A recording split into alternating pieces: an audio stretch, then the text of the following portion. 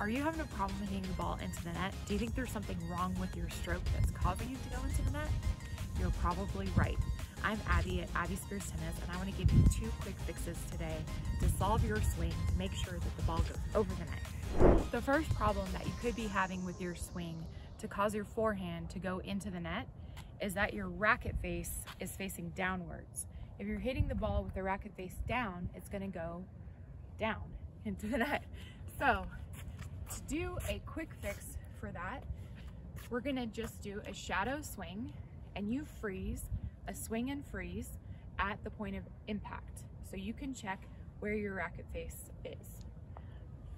So if I'm swinging and I'm freezing, I swing and I freeze and my racket face is down, the quick fix is just to turn your wrist to make sure that it's perpendicular up and down.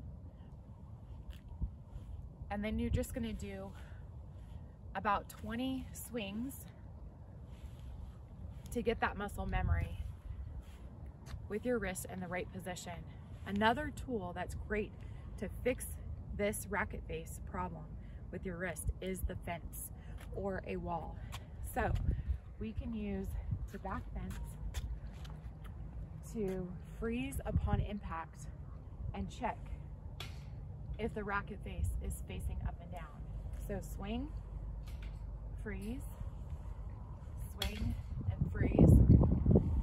And this will give you a good indicator, because if you're going down, it'll show you automatically how much you have to correct your wrist.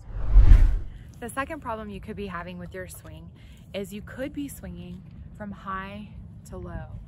If you do this swing, the ball you're gonna hit is gonna go down into the net or court first before it goes over the net.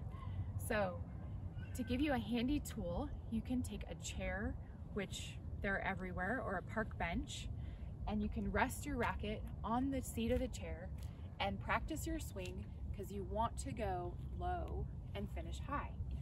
This will allow you to get under the ball and hit it over the net. So start with your racket on the chair and practice the swing about 20 times to get that muscle memory.